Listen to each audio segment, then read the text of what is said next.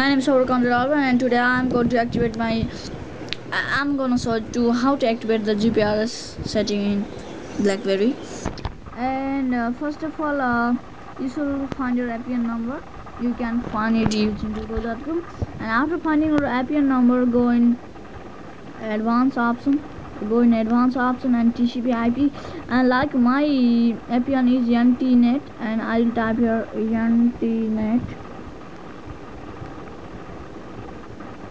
Internet in APN, and I will save it.